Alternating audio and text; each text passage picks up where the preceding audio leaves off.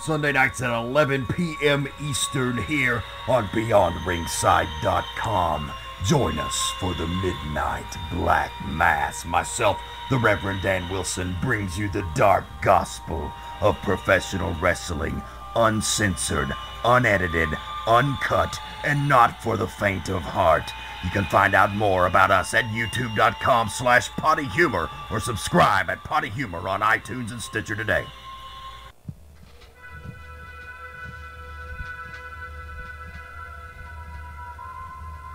Forget all you know about podcasts. We welcome you to an experience uniquely different. Please join us for our coverage of all entertainment on the fringe of society. The candles are lit, the lights are down low. It is now time to welcome our host as he steps up to the pulpit. The sacrifice has been prepared for the midnight black mass. Ghastly greetings, groovy ghoulies, and welcome to another live and in color edition of the Midnight Black Mass. As I sit here and stare at this full moon from the back porch of the compound in the hills of Tennessee, I am your host, the Reverend Dan Wilson, the maniacal minister of the occult, the devil you know. And conspicuous by his absence this week is our co-host, the Southeastern Strangler, Andrew Alexander. Apparently he is out doing a field assignment for a future edition of Fuck or Fail, but he will be back next week, fans. Don't you worry. But at this time, I do have a special guest co-host. This is our producer on the show here, the man who's joined us bits and pieces over the last couple of episodes, but now he's on here for the whole shebang. Fast Eddie Layne, the founder of Beyond Ringside. How you doing, man? Wonderfully well. It has been an exceptional weekend. I have enjoyed just about every moment of it. I remembered why I love living life on the road. How's it been going with you, my brother? It's been fantastic. I didn't do anything this weekend. I'm taking it kind of easy until July. I've got some dates coming up before then, but my summer schedule is going to be super hectic from July to like September. So, I have to try to balance that with the other responsibilities that I have. So just been kind of chilling with my family, hanging out with my kid. We just, of course, on the last episode talked about our big summer vacation, and this weekend was just kind of get caught up around the house and spend some quality time. So I didn't do anything but just chill. I did get to watch a couple of movies. I saw The Witch, which I had been dying to get my hot little hands on. It's a critically acclaimed horror film, very unique presentation. I really loved the way they did it. It's set in colonial times, actually even probably pre-colonial. It's more like pilgrim times, It was described as a New England fairy tale and folklore in the preceding introduction of the movie. And it's basically, it takes elements of the Salem witch trials and even the great Tennessee legend from where I'm from, the Bell Witch from up around the Nashville area in the quiet, creepy suburb of Adams, Tennessee. But it was its own unique thing. It just took elements from all of those stories and kind of crafted its own mythology. And it was really, it reminded me of a Hammer horror film in some ways, in that it was just like such a period piece. But it also, they didn't go for the stupid jump scares. It was just legitimately creepy and unnerving, and I now have to own a pet goat named Black Phillip. That's now a mission in my life. You got me on that one. Well, to give a little more description, Black Phillip was Satan, actually, incarnate, and was talking to the younger siblings of the family.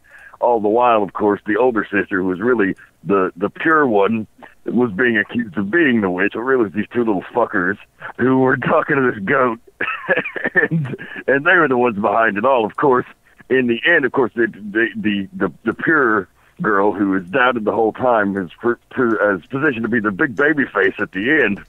And she is, because she actually says fuck it and becomes a witch anyway. Oh, there you go. So, spoiler alert, but it's a great fucking movie. Watch it if you love horror. If you don't, then maybe you should check it out and broaden your horizons, but I really dug it. See, that's the fun part about it for me. There are times when I can really wrap my head around a well-written horror / psychological thriller / slasher. Gore for the sake of gore has never really gotten my attention, but by the same token, I'm also the same person who went head over heels for the Faces of Death series back in the day when I was a teenager.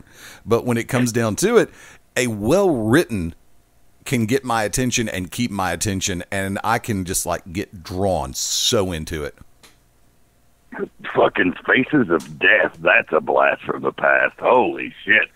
I remember, in high school, we would like fucking go they would do like a midnight showing only of Faces of Death around here because Chattanooga, it started to become more like bohemian and like artsy fartsy and shit over the last few years. But right. When I was in high school, very conservative area, so Faces of Death was a little too controversial for any sort of daytime showing. So you had to get out there and go see it at midnight. And of course, the rumors were that it was real. Faces of Death was real. Everybody, you got to see it because it's real people getting killed. And later you find out that that's not really the case. And some of it you can kind of fucking tell.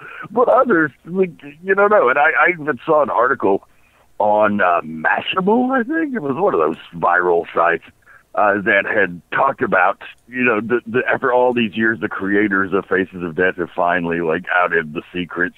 And I won't give those away, but if you just do a quick Google search, you can find that article and enlighten yourself. Right. The one that really got me, of course, you remember I think it was FOD3 that had the autopsy, that also had the police raid on a drug house where the person comes running out and they just cap him 22 times before the guy finally goes down. And I'm sitting back going, either that's some really good stuff or they shooting low caliber bullets. Was it the one where it's like a PCP enraged madman can't be put down? Yes, I'm going to remember every bit of that. Or the other one that actually got my attention is I could watch it every other time, because even if I watch it the first time, I can see it all the way through. The second time, it's the autonomic sensation in the brain is telling me to yank my head around and shut my eyes. The one where the parachute doesn't open. Remember that one, the skydiver they did the slow motion study of the skydiver as he's falling, noticing the chute won't open, and he continues to pull the cord all the way till splat. And I do remember that one, yes. Yeah, because go ahead.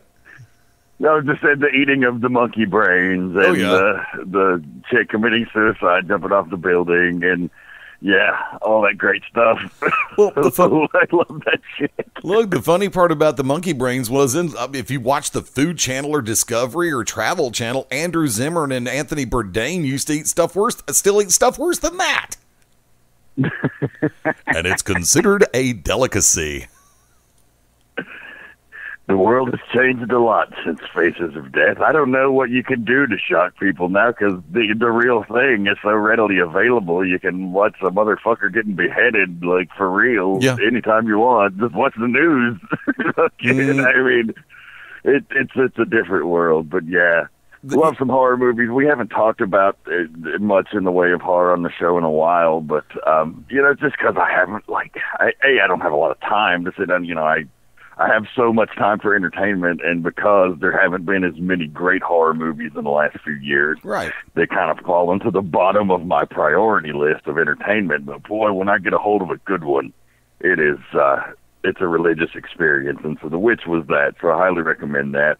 Kind of shifting gears a little bit, I heard a somewhat disturbing piece of news today.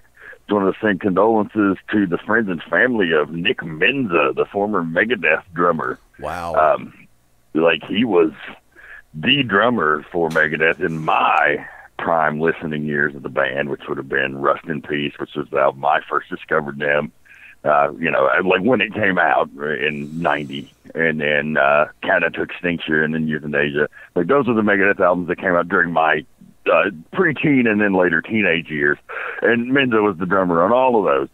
So, he was just a hell of a player, and apparently, you guys started out as a guitar tech for Dave Mustaine, or drum tech rather for Dave Mustaine. He was just so good that he jumped right in, and he died with his boots on, as many in the profession like to say. He passed away on stage during a gig with his solo band due to a heart attack. So, sorry to hear that. A big loss to the music industry that keeps taking a lot of hits in 2016. Oh yeah.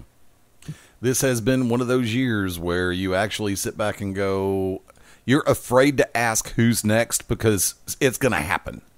I mean, that's the only way that's the only way I can legitimately look at it. With everything that's happened, of course, the big blockbuster of the year, and now we're still finding out more details. And, God, they should just go ahead and take Prince's relatives and make a reality show out of him. Who will reign over the purple? Let's see. I think another title that I thought about was "Too Bad You Can't Take Me With You." Second song off on the Purple Rain disc. Because the rest of the family is just simply partying like it's 1999, although it is 2016, and that dollar is not quite as much as it used to be. No, and it'll be gone before they know it. But I heard that something like 200 plus people had stepped forth to try to claim a piece of Prince's estate. I have a loaded question for you. You've heard about the vault, right? Yes. Okay. Right off the top of your head, now, knowing the style of music that Prince puts out, everything that he's done over the years, whether it be all the way to Controversy to 1999, and I'm going to leave out a ton of albums, but knowing the fact that he has the vault, who do you wish, who's number one on your wish list to buy his vault, to try to get a hold of those songs to see if they can do something with them? Well, I'm gonna go with the safe bet because they're curating all the other great things from my childhood and doing a fine job of it. I think Disney should buy it because they own everything anyway, and they brought Star Wars back to life. They're doing good with Marvel, and I know they don't have a goddamn thing to do with music, but why the fuck not? Yeah, and consider Warner Brothers still, I think, has the rights to a lot of the stuff that he had because it was written under their watch, even though they don't. I'm sure he licensed it under his own personal rather than under the Warner Brothers logo. Or name, title, whatever you want to call it. You're going to laugh when I say this, and there are going to be so many people who hate me for saying this. I think the person who ought to make the biggest challenge for it, here it goes, wait for it, kids. It's about to happen. Justin Timberlake. Does he own a bunch of rights? Because I know that was a thing for a while. Like Michael Jackson bought up the entire Beatles catalog and so on and so forth. So is that like a thing, or is that just your wishful thinking? I'm thinking that, okay, if you notice what he did with his first three, including the last one, the double disc set called the 2020 Experience, he has songs that are still being released in this year off the 2020 Experience 3 years ago. And then lo and behold, he and Chris Stapleton lit it up at the CMAs earlier this year. He has now taken over the world with this new pop hit, Can't Stop the Feeling. And noticing, I've listened to the kids' music. I'm a DJ. I have to listen to the albums. And I'll figure out what I like from there and play it as needed or barf incessantly. But there are some songs that Timberlake has come out with over the years that do have a decided Prince feel to them. And I'm not degrading the thought of Prince. I'm actually sitting back and saying Timberlake made sense. And of course, there was rumor that there were a couple of crossovers that Prince did quietly with Timberlake. And considering Timberlake is turning out to be the new king of pop. Well, you see, when somebody dies, typically, what we find is that they usually leave a lot of unfinished music. Yep. Like Johnny Cash did, and Waylon did, and a bunch of other people did. And so eventually that's going to get released or redone, or completed by someone close to them. And often, if you're a big fan of the artist, it's cool because you get a little extra track. But it's clearly not their best stuff because it's stuff that ended up on the cutting room floor. Right. But with Prince, that dude recorded so much shit. Oh, yeah. That he might have like a super hit laying around there because, you know, he was just recording on a level that even a guy like Johnny Cash, who was recording all the time, wasn't doing, you know. Well, let me give you this one also, because if you go back and look at all the stuff that's been, all the re-releases that have taken place from Prince over the last couple of weeks, especially a lot of the pure Warner material has been re-released. However, some of the Symbol material has not. And also one of my personal favorite albums, other than 1999, Controversy and Purple Rain, The Gold Experience. It's fallen through the cracks, and I'm still waiting to see if it gets reissued, because it hit special order status on a lot of places, or, you know, non-existent order status. And I looked on Amazon, and somebody was selling a copy of it before Prince died for over $200 because it was considered to be a collector's item now. Wow. Yeah. That's interesting. Like I say, you know, you never know with that Prince vault what's going to pop out of there. I heard there was a documentary on Coco Beware that he was working on, and there's a few random wrestling connections that kind of blew my mind. So fans that want to hear more about that, look into the details of Prince's vault. I think it'll kind of shock you. While we're on the music tip, I do have at least one concert festival that I'm attending this summer. I usually try to knock out a bunch. I've missed so many with my recent schedule, just getting a little hectic here. But I'm at least pretty excited I get to see Heart for the first time finally, which nice. Probably doesn't sound like the Reverend's wheelhouse necessarily, but it very much is. I grew up on all that classic rock shit, and I love it, and I love that band. And those ladies are still so fucking talented, and they sound so good. So I'm very excited to see them for the first time. I'm also going to get to see REO Speedwagon for the first time, so that's kind of cool.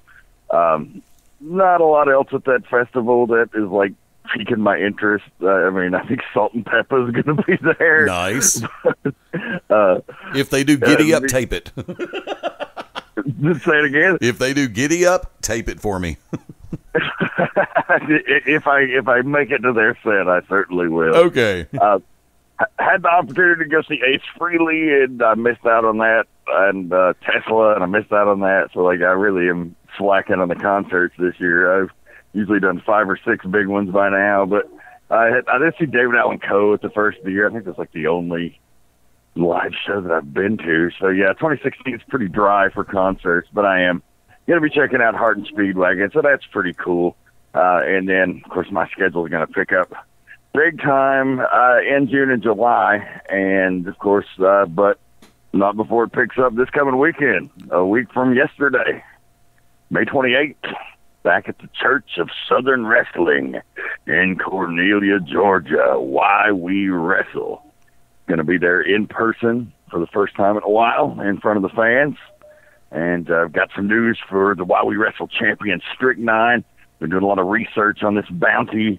Been reaching out to my underworld connections and trying to find out what's going on and who's behind it. Not having any luck yet, but going to keep pursuing, and I'm going to let him know what I have found out and let him know that there's people there to watch his back, since seemingly the entire wrestling world has painted a target on it. He's one of my original proteges. I groomed him from the days of the Hate Junkies, and I'm very proud of the champion that he's become. And now he's at a point where he seemingly has no friends because of the spot that he's in, but he can count on his rejects because that's a bond that goes far beyond the wrestling business. So I'm going to be there for him, and I'm going to be equipping the front lines to help him fight off whoever is behind this bounty. He's going to be there in the main event, taking on Bill the Butcher, this new wild man that's appeared out of nowhere, managed by the Carpenter. Don't know a lot about either of these guys. This Carpenter has laid a wasteland in Platinum Championship Wrestling. He's a very well-spoken, eloquent guy. He's a little quirky. I'm not really sure what his deal is, but he's definitely said that they're there to try to cash in on the bounty, and Strychnine said, you know what? Fuck it. If you're going to try to take me out, I at least want to fight you face-to-face. So on May 28th, let's fight in a bounty match. No rules, no DQ, no pinfall, or I'd rather, there'll be pinfall, no DQ, no count-out. just anything goes, and if you want to try to get the bounty, you can do it face to face. And so that's what's going to happen on the 28th. That's pretty big right there. Very nice. Go ahead. Oh, and there's more. There's more. It's a big card.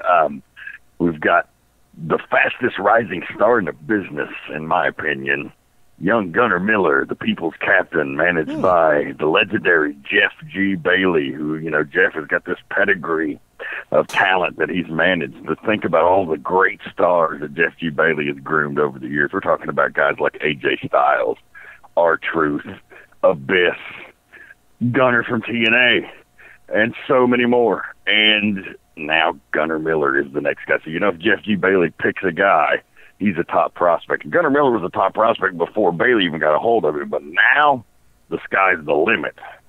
And he's had pretty much no competition in Why We Wrestle to this point. I mean, he's had some guys who've tried to put up a fight, but Gunnar just steamrolled through everybody.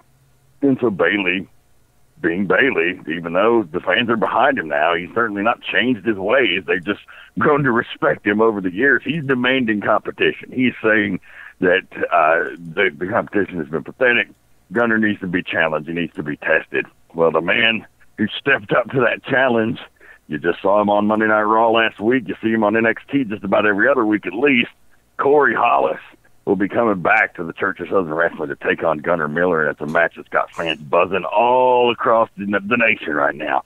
So definitely want to be there to check that out.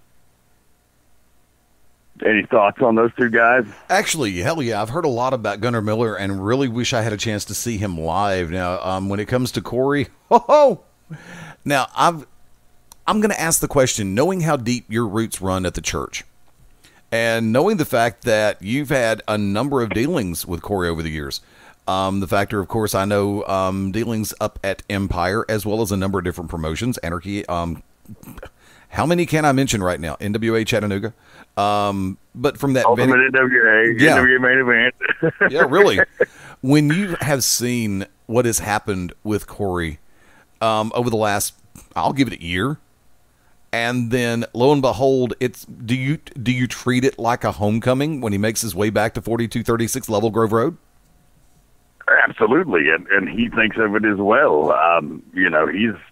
He's a guy who is very proud to get to that point. Now, his career's on a whole other level, but, when he first started wrestling in Cornelia, that was a goal for him. And he's one of those guys that did it the right way. I watched him train from a guy putting up the ring, working security, carrying chairs, to, being a complete greenhorn in the ring, but listening like, all these guys who want to have a bad attitude and bitch about their spot, but they don't listen to anybody. And then you hear a guy like Corey who can go out there and work that modern, fast-paced style as good as anybody, and yet he's always listened. He's always had a good attitude.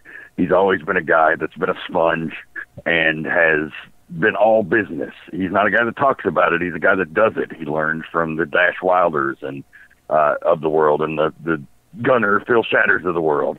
That you put in the work and you keep your mouth shut and you listen and you learn and you do your own thing, but you find these pieces of advice from various places that helps you mold you into the person that you need to become. You are never going to be the next Shawn Michaels or the next Hulk Hogan or the next Steve Austin or the next John Cena or so forth. You can only, to succeed in this business, be the first you. Bingo. Corey Hollis has done that, and he's done it in spades, and now it's paying off for him. And so for him to come back and give Why We Wrestle that match that a lot of promotions are vying for, I think that that speaks a lot to whether or not he feels it's a homecoming. Now, he has ruffled some feathers with his words because Corey now is no longer the young man on the block. He's very experienced in world travel gentleman. Matter of fact, him and John Schuyler just won the Resistance Pro tag team titles in Chicago. Mm-hmm. They're all over the country right now. Between NXT and their independent bookings, they're everywhere. And, of course, he called out Gunnar's lack of experience in the promo that we posted there on the Why We Wrestle Twitter page. And he was in the bathroom with a baby changing station and basically told Gunnar Miller something to the effect he was going to put a diaper on his ass because in this business, compared to Corey, he was just a baby. And, of course, Bailey wasn't really particularly thrilled with that and had a rebuttal. And you can follow the Why We Wrestle Twitter over at Why Do You Wrestle on Twitter, and you can see that exchange. Very exciting matchup. I think that the fans are excited about it. I think the promotion's excited about it. I think the competitors are excited about it. And Gunnar Miller's going to have his toughest test yet in front of him come Saturday night, I do believe. I do believe that Gunnar Miller is the type of competitor that, as for as young as he is, he can definitely rise to the occasion. I don't think that, especially when you've got the tutelage of Bailey. And look, folks, I'm breaking the wall for a second here. I've said the same thing about Bailey that I say about the Good Reverend, that I say about Al Getz, that I say about Wicked Nemesis, that I say about people like Father James, Sinister Minister, and a number of different managers that I have seen over the years and worked with over the years. When you have a wealth of experience and knowledge that managers of this ilk can give because they have earned and accrued that knowledge, you have a pure ace to back up the rest of what could be your royal straight flush in this industry. And Bailey is not going to let Miller go into this totally unprepared. I'm pretty sure that they're watching video on this and trying to establish a map of tendencies. You know, that's what a lot of us do in this business is like, okay, right-handed, left-handed, strong side, weak side, which way are they going to go in this regard? You put everything together. I'm not saying that's the ultimate strategy, but I'm saying it's part of the strategy. So I'm going to sit back and also say to Corey, it must feel a little bit poetic being able to call somebody else for being the young boy in the business when the same thing was done to you a few years back. Gotta love you, CH. That's part of your rite of passage, though, isn't it? Like, they do it to you when you break in, but you get to do it to them. Like, you just pass it down. Got done to me. Go ahead. It was done to me. I know the feeling. Yeah. I hear you, man. So Jeff, he might as well change his name to Coach Bailey lately. Miller's very much a coachable athlete. He's, of course, NCAA Division II record holder many times over, both on the football field and in the weight room. He lettered in two sports, football and baseball. He was recruited by the WWE prior to him even setting foot in a wrestling ring. They flew him down on their dime to NXT to look at him as a prospect and told him to get out on the indies and get some experience. He was just training with Ace Rockwell at the time. He has had a mentor relationship with the Ultimate Warrior just before he passed because Gunnar wore his face paint as, in the football, the black eye makeup. I don't know what the hell it's called. I'm not a sports guy. But, the eye black. Yeah. So he had the eye black on in the shape of the Ultimate Warrior's face paint. The Ultimate Warrior, it caught on some national feed. And the Warrior saw it, and the Warrior contacted him, and they developed a very positive relationship where the Warrior encouraged him regularly as far as his journey into the wrestling business. So, Gunnar's got a lot behind him, and Jeff's just taking that and molding it. And, of course, Jeff G. Bailey, the agent attorney. A lot of people know about the attorney part, but they forget about the agent part. He is a sports agent by trade, so he's right at home with Gunnar Miller. It couldn't be a better match. Looking forward to it. So that's a match you just can't miss. And, of course, as I mentioned, Strychnine and Bill the Butcher in the Bounty match. I did already send Brad Cash 2 weeks ago, who's my latest protege, to help out Strychnine, and I'm sure he's going to be in tow on the 28th as well. But what else we got going on? Well, the Why We Wrestle Tag Team Championship Tournament's still going on. Tag teams from all over the country have come in to try to compete for this prestigious prize. And, go ahead. I didn't say anything. Oh, I could have swore I'm hearing things now. But, the tag team tournament, we've got tag teams from all over. Tag teams that have advanced so far would be teams like the Hooligans, the FIP tag team champions currently, as well as many, many other prestigious city promotions. The Dark City Fight Club, former NWA World Tag Team Champions, have advanced.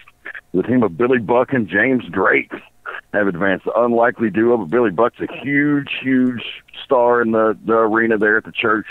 Very beloved by the fans for all the efforts he's put in over the years. And James Drake's a newcomer to the building, just had some success over in PWX, which is a very prestigious promotion.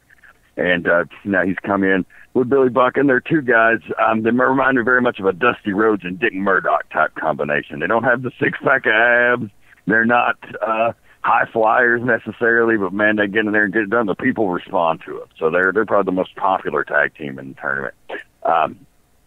And coming up this week, on the 28th, we've got the debut of the Lynch Mob, who have really started to blow up and make a buzz for themselves. Empire Wrestling Originals, and now it's a brother tandem of Matt and Joey Lynch, and great high flyers, but they've got that unique chemistry, that brother chemistry that you've been a tag team, not since you got in the wrestling business, but from the day you were born.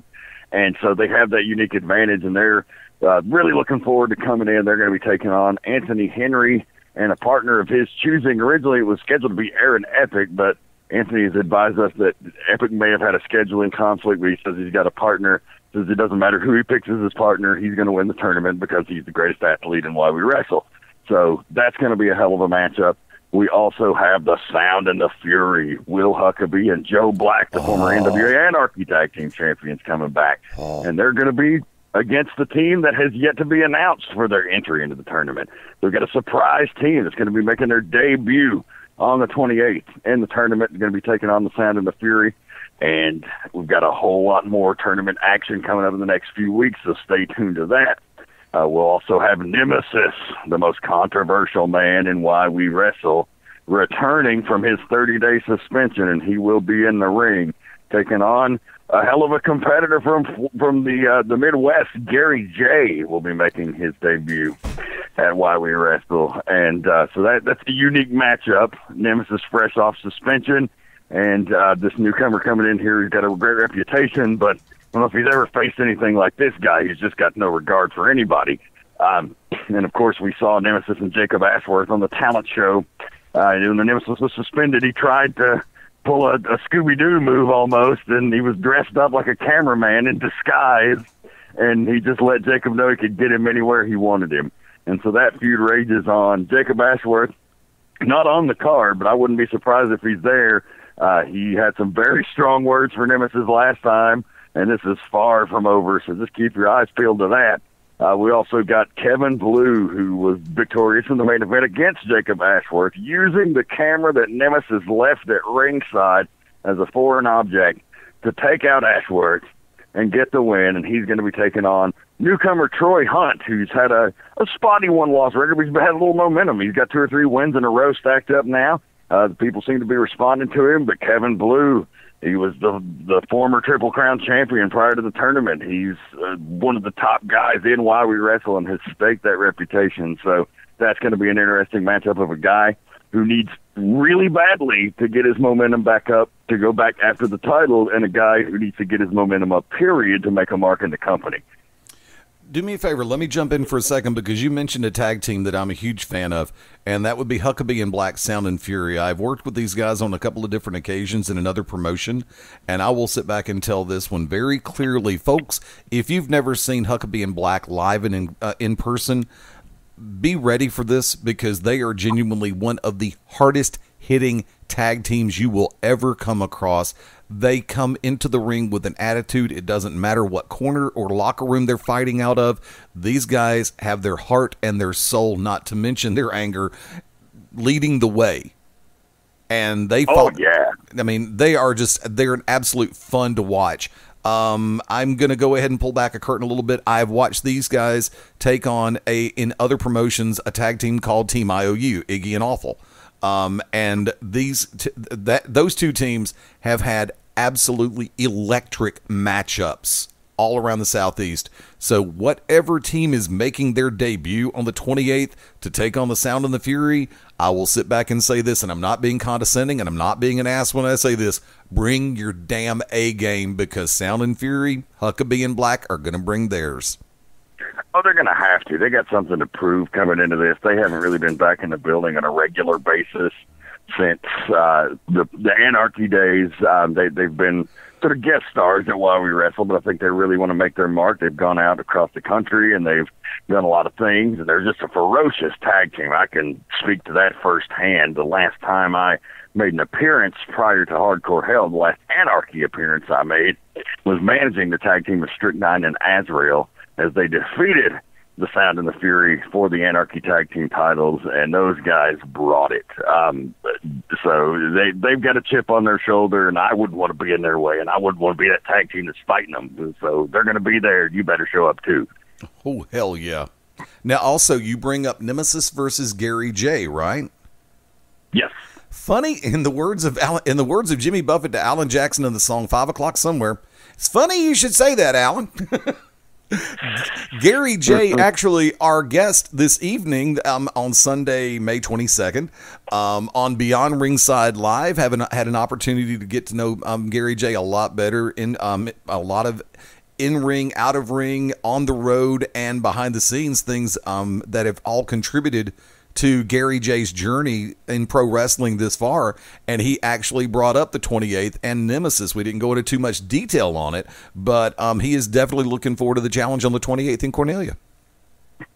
Yeah, he's going to be facing something, he's got a lot of wrestling skills. Nemesis is probably surprised some people with his wrestling skills, but he's crazy like a fox. I mean, you can never underestimate him. He'll stoop to no lengths to win a match. It's just, there's no length he wouldn't stoop to, should I say, to win a match.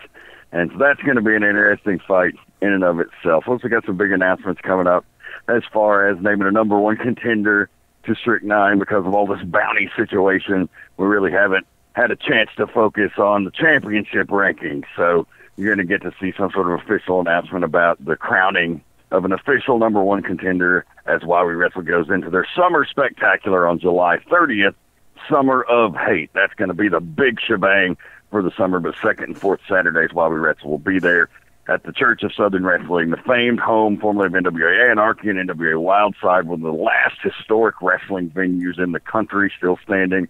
There is no more Omni, there is no more Sportatorium, but there still is the church, and you can come there the second and fourth Saturdays and be a part of history. Because we've already seen the future superstars of this generation come through there, and even the last generation now. And now I look forward to many more future generations of superstars coming through that building. Like I said, Corey Hollis, who will be returning, one of those who's now achieving that success that we set out to.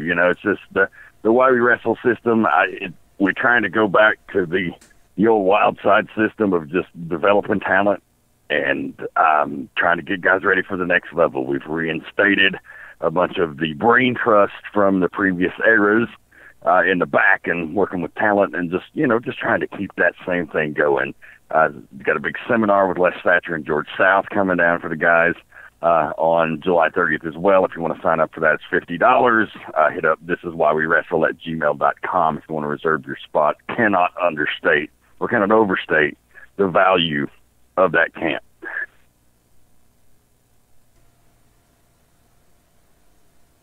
I'm with you. Really, go ahead. Are you really just those guys that want to take their game to the next level? I saw Andrew Alexander, our co-host. We'll throw him under the bus for a minute. There you go. Good reason.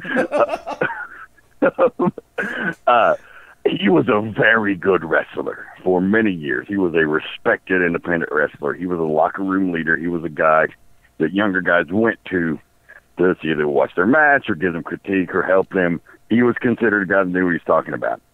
He did the Les Thatcher camp. He went from a very good worker to a great professional wrestler. It's just, it will open your eyes at a level that you cannot imagine. So if you're a talent in the business, clear your calendar, and July 30th, come on down to Summer of Hate, check out the event, and partake in the Les Thatcher and George South training seminar. Do me a favor, and I'm going to throw my 2 cents worth in on this one also, because with all the people that I speak to, with all the people with whom I work, everybody always wants to talk about taking their game to the next level. There's 2 things that you do, actually 3, that will help you take it to that next tier, that next level. Number 1, of course, pay attention. Number 2, never stop the training. When you think you've learned everything there is to learn about professional wrestling, get the hell out of my business. And that's what every vet will tell you. I'm sorry. Most people over 6 months will tell you the same damn thing, too. Yeah, really. Like, they actually say that at 6 months into the business. Horse crap. They still think, I'm going to be the next Hulk Hogan. Now, be the first, you prick. The number 3 thing is take advantage of every opportunity that is presented to you. When you have an opportunity, like July 30th, to sit under the learning tree, if you will, and if you want to use that as a biblical reference, fine, great, wonderful. If you want to use it as a historic reference, great, fine, wonderful.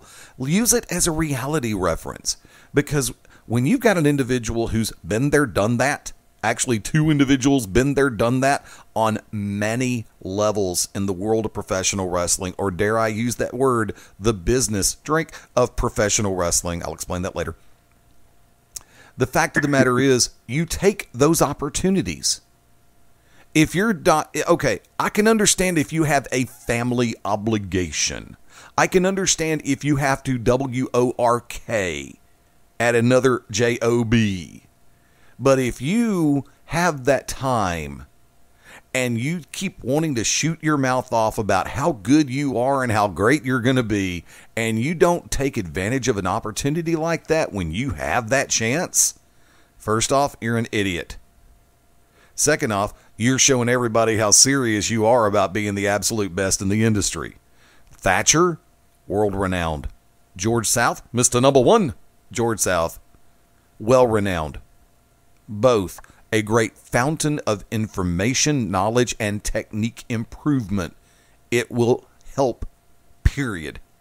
It will help you improve and help you get better and closer to being that superstar that you want to be, because you're going to learn a little bit more about efficiency and technique. Trust me on that one. Dan?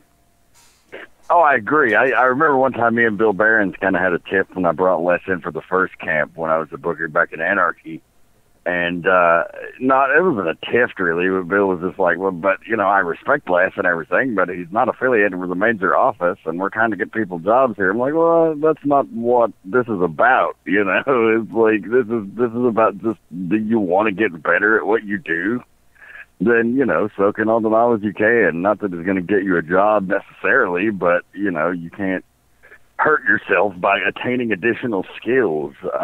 And so there's guys like, and I think a lot of the younger generation that seems to be so vocal about criticism doesn't quite understand where it's coming from. And yeah, if it's some guy's never done anything and is just shitting on you to shit on you to get themselves over and to feel good about themselves or feel big and bad, and fuck those guys. They're not here for the good of the business. But, when somebody's been around and legitimately gives you advice, they're not trying to tear you down. They're trying to fucking help you. Yeah. So, listen, I think that so many of the younger class, should we say, the freshman class, if you will, they take criticism as some kind of insult. It's not an insult. Wrestling styles evolved. It is a faster-paced style than it ever was now, but that doesn't mean it can't still make sense. Watch AJ Styles. He was an inventor of that style. Everything he fucking does makes sense. Yeah. As shown by the main event of fucking WWE that he was in tonight. Yep. Let me also throw this one out, kids. We have bestowed the virtues of Corey Hollis a few minutes ago here on this broadcast, and I'm going to yank that little curtain back one more quick time. If you think for a second that Corey Hollis made it to Ring of Honor without attending seminars, i.e. Brutal Bob Evans seminars and ROH sanctioned seminars, think again, because people like him, Leo Rush, and a number of the other people in the top prospect tournaments that have been respectively in the last couple of years, those are the people who took the time to go to seminars, whether they were Thatcher or South, whether they were Rock and Roll Express, whether they were how many different people are holding seminars, but see, think about it is, how many people... I mean, everybody is. And let me be clear, like, there's some guys, you can tell, I'm not going to throw anybody under the bus, but there's certain names you can see on a marquee and be like, okay, well, I don't know what I'm really going to take away from this. Not to say that even those guys don't have something to offer, but, is it worth paying money for a seminar when you could probably pick their brain in the locker room and get about the same information? Probably not. But guys who are well-renowned for doing this, your Thatchers, your Al Snows, guys who sort of travel the circuit and do these seminars, Snow was the one I was trying to think of. Snow was the one I was trying to think of. He's another one who's been all around the world. He's worked national television with 3 different companies. I mean, and you get a chance to go get in the ring and work with him, sit under the learning tree. Damn right. Same thing. Like I said, one more time real quick. If you have that opportunity and you can make it to Cornelia, to the church on that date in July, when South is going to be there and when Thatcher's going to be there, do it. Yeah, you got to. It's if you're planning on increasing your career. Now, if you're admittedly on the downhill slope, maybe you don't want to do it. But you also got to probably reconsider how much longer you want to do this. That's just my 2 cents, especially if you're a wrestler. I mean, managers, announcers, you can benefit from it as well. Yeah. But particularly these seminars are geared towards the wrestlers. I've seen Les's, and he can certainly teach you no matter what spot you do. But if you're a wrestler, that's where you're going to benefit the most from it. So that's that. Quickly plug the Why We Wrestle social media. Yeah, again, Twitter is Why Do You Wrestle. Facebook and Instagram is This Is Why We Wrestle, and you can email them at thisiswhywewrestle@gmail.com.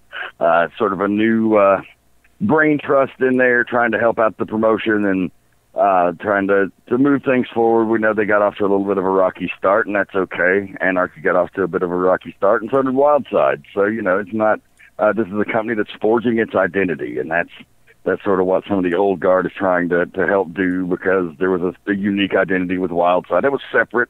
With Anarchy had its own unique identity that was completely different from that of Wildside. And so Why We Wrestle, it's important for them to create their own identity that acknowledges all of that history, but is something in and of itself as well.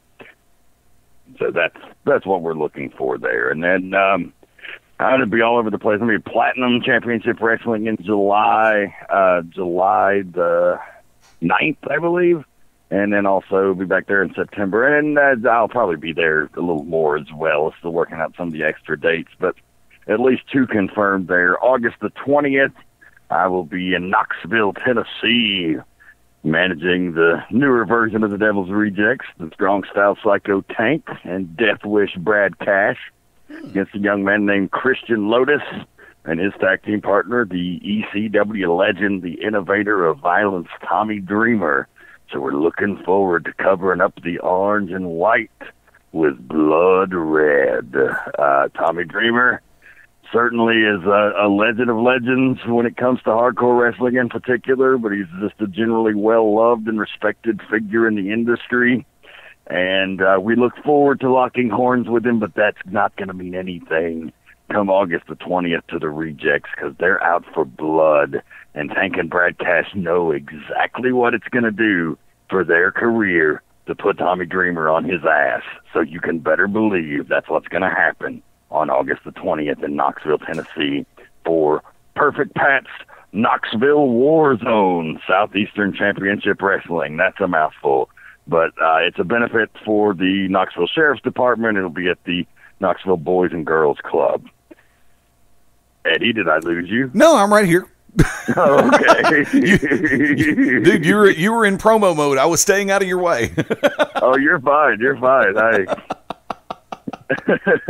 just had to get that one out of the way because that's a big one. And then Dragon Con, I will be returning to Dragon Con Championship Wrestling this year. Still awaiting the official night announcement. Of course, traditionally, one of the most popular events at this sci-fi con that draws tens of thousands of people each year. The wrestling itself puts about 2,000 people in the event hall each time, and so for some reason I'm hearing a nasty rumor that it might be moving to Thursday night this year, which is, there's really nothing going on at Dragon Con on Thursday night, so I don't know, maybe they're trying to make it something that's happening by moving it. This is not confirmed. This is just the rumor mill, so I'm not trying to spread falsehoods. I'm just letting you people know what I've heard, and I'll let you know just as soon as it's all confirmed. But I'm definitely signed to be there. It's just a matter of what we're going to hear about the official announcement on the wrestling and when that's going to occur. And then, of course, August 5th and 6th in Chattanooga, Tennessee, the Scenic CIty Invitational. I'll be taking a break from my devilish activities to put the announcer's booth back into play and hop back in there and join my broadcast colleague Al Getz as we return for another edition of the Scenic CIty Invitational. The 2016 field is looking tremendous. Lots of great talent from all over. Follow them on Twitter at SCI Tournament. What are you thinking about the Scenic CIty Invitational announcements so far? I'm still trying to take everything in because I was actually, I'll tell you the truth, I was doing a little bit of research on Dragon Con as far as the dates go.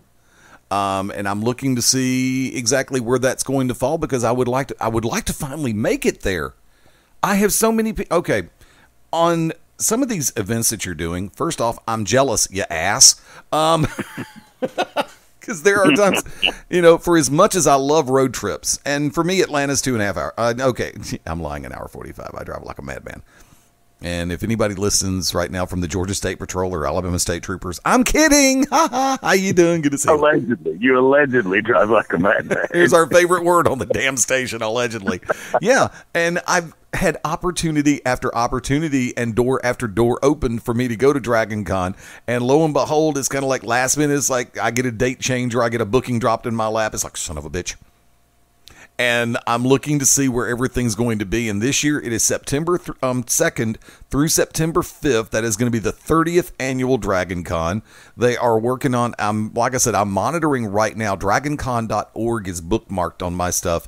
And I'm looking to see if, see what's going to fall where as far as what the numbers are as far as going. Because I know this whole damn thing sells out.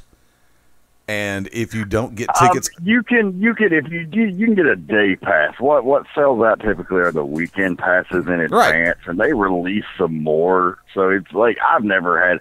The only time I've seen people run into issue with the sell is you get there on like Saturday and try to buy your tickets, and you're probably fucked. But you get there Friday morning when really everything starts kicking off, you can get in registration and get your badge. We've had to do that several years for my wife because, we're big nerds, too. We like to do the cons. That's typically we take a couple of road trips a year to go up to different cons. We've been up to Heroes Con in Charlotte the last couple of years and just, try to check out different things. And so Dragon Con's always been a big event for us because we dress up and do our cosplay and go out and party with people. And after the show, it's just like a bonus. You get to go there and work and get paid, and then you get to go out and have a good time.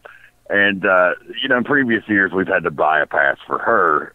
And recently, my Hall of Fame privileges have finally started helping me out where I don't have to do that. But as long as you get in there on Friday, you'll be good. Now, you were also asking about the Scenic CIty Invitational. This is another one that I would love to be able to attend in person. I've always heard, okay, from the time that I first found out about it to the time, like right now, it's like, is this really right around the corner? And yet, once again, it is. And you are going to have stars like Gunnar Miller, Corey Hollis, Kyle Matthews, Ray Fury already confirmed to be there. John Schuyler slated to be there. If my notes are correct, Jimmy Rave is already scheduled to appear at this event, which is going to be Friday, August 5th, Saturday, August 6th, if my notes are correct, right? That is correct. Jimmy Rave, the returning champion of the Scenic CIty Invitational, will be back to defend his title in a way because, of course, it's not a championship that you can lose in a match necessarily, but being the returning champion of the tournament, and whoever's paired up against him is going to be looking to defeat him and unseat him. So that's going to be exciting. Leo Rush has also been named as a participant. I think that was the only one that you missed of the ones that had been announced so far. So they've got a really exciting card, and I'm really just honored to be a part of that, of course. And just really, really blown away by the reaction that we got last year from the commentary and just all of the kind words the wrestling fans from all over the globe had to say I got comments from fans in Australia, Ireland, the UK. It was just mind-blowing how far the reach was on that Scenic CIty Invitational. So we're looking forward to knocking it out for part 2 of that here in 2016. And again, you can follow them on Twitter at SCI Tournament. So don't miss that. So you can see my plate's pretty full, but one more thing I have to plug before we get out of here. The Somehow We Manage podcast, my new podcast with Al Getz, my Scenic CIty Invitational broadcast colleague, as we have gone on a mission. And Eddie, that mission is to dissect the history and the art form of professional wrestling managing. So we started back, going all the way back to the beginning of the first episode. We looked at men like Bobby Davis and Ed the Strangler Lewis and Wild Red Berry, who were the prototypical original wrestling managers. As far as we could find records of, they were the original 3. And then we started going into different eras and having various topical discussions on those. That led into special guests. A few weeks ago, we had Pat Rose on. And what was Pat's significance to being a wrestling manager? None himself, other than he did it one time, but he was also managed by the late sensational Sherry Martel for a run in Memphis. So we got to spend an hour talking to Pat about Sherry and her life and his experiences with her. That was a wonderful episode. And this week just went up this past Thursday. We sat down for 2 hours with the manager of the Four Horsemen, a man in 3 Hall of Fames, one of the all-time greats in the history of the business, no matter where you go or what territory you were in. James J. Dillon of the Four Horsemen was on Somehow We Managed this week. It's a great episode, 2 hours, and he goes balls to the wall into the spot of what it means to be a wrestling manager. So you got to check that out. That's over at wrestlingwithwords.com. And that is a great wrestling website. They've got all kinds of news, articles, editorials. They're really expanding and becoming one of the premier wrestling websites right now to cover a variety of topics. They cover all the independents, mainstream wrestling. There's a whole podcast network there. You really need to do yourself a favor if you're a wrestling fan and check out wrestlingwithwords.com, the home of Somehow We Manage, and a host of other great podcasts and services. I need to ask a question. I have the information for it, SCI, and the event is going to be held at East Hamilton High School. Give me the pronunciation of the road. Ultawa? Well, Ultawa, I'm sure, is the correct pronunciation, but you forget we're in the southeast, Eddie, okay. So that's not exactly how things are pronounced, according at least to phonetics. It's Utawa, I believe is how they pronounce it. Utawa, I believe, is the correct pronunciation. Most places you go, like Louisiana and Illinois, or Indiana, rather, you have a city called Lafayette. And it's like Lafayette. Clearly, that's what that says. That's a French word. We have a town also called that here in North Georgia, just south of Chattanooga, and it's not called fucking Lafayette. They call it Lafayette. Yeah, I know. For some fucking reason. So priceless. Still priceless. Ultawa, tomato, whatever you want to call it. Type it into your GPS; it'll get you there. Exactly, and like I said, that's going to be one. Now, I was on their page, and I was looking at the announcements that they had already made. So I think you actually got a scoop on part of their social media network due to the fact that they had not made the public announcement about Leo Rush yet. I mean, but that's all. That's another damn good entrant in there. Oh no, yeah, they publicly announced it. I have no inside track on the entries. I've specifically asked to not be kept in the loop on that until time comes. I'll be handling commentary, also be working in the locker room, handling some agenting and other duties there, some production type things on that event. So it's going to be a fun night. But no, I have no inside track on the entries or anything else. I specifically asked to be kept in the dark. That's all from official things that they put out. You know, and you bring up the Somehow We Manage, where you had an opportunity to speak about, you spoke with Pat about Sherry, and that's an individual who I've had a number of great dealings with over the years. I've worked with her on a number of different promotions in all around the southeastern U.S. at various points, and I will just sit back and say that Sherry Martel, first off, is still severely missed in my world. Was always very kind, very cordial. We had great conversation and just hung out, cut up. And we had what I would consider to be a great functional friendship as well as a great working relationship. And when she left, that put a huge hole. And like I said the same. I said it a minute ago. I'll say it all over again. So people like Sherry in my world, the chasm doesn't get filled, and they will forever be missed. And when we lost her, we lost not only somebody who is a true Hall of Famer, but also probably one of the most genuine, in a lot of ways, individuals in pro wrestling. Yeah, I've heard only nothing but that, and I really regret that I never got to meet Sherry or talk to her. She was a big influence on me as a manager, and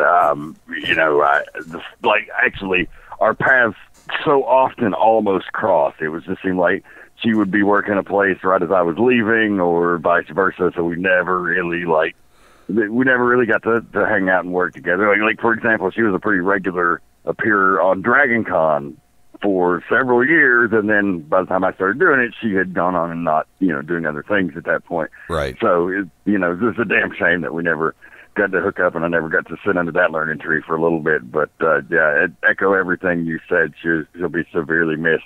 And so you check out that show if you want to get some more insight into the life of Sherry. Of course, if you knew her personally, it's probably insights you already have, but the listeners can certainly enjoy that. And Eddie, I think that's going to wrap it up for the evening. We're here. We breezed through this in no time, so you were quite an outstanding guest host. Now I'm going to pit you and Andrew against each other, and you'll have a trial by combat to see who is the new guest host.